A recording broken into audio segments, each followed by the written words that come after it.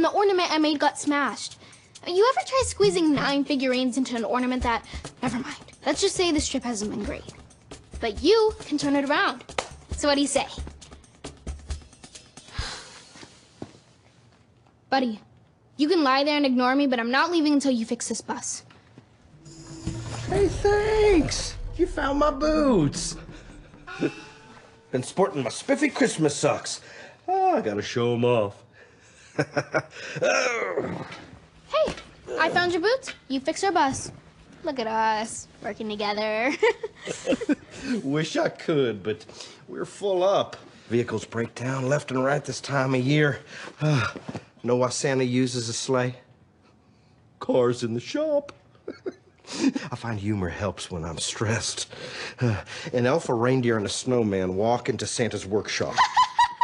Funny. So, about the bus. I don't know if you're familiar with jokes, but that's what we call the setup. Good to know. Like I was saying, we're trying to get to our abuelas for the holiday, and you're our only hope. Oh, you folks seem like nice people. Problem is, it's just yours truly on duty. My brothers are training for the Iron Elf. Iron Elf. That one wasn't a joke. You really don't get comedy, do you? The Iron Elf is a Christmas relay race that's been running this town for years. My whole family does it. And you don't want to? Oh, I do. More than anything. And they let me once, years ago, but, yeah, I messed up. After that, they gave my spot to someone they could count on.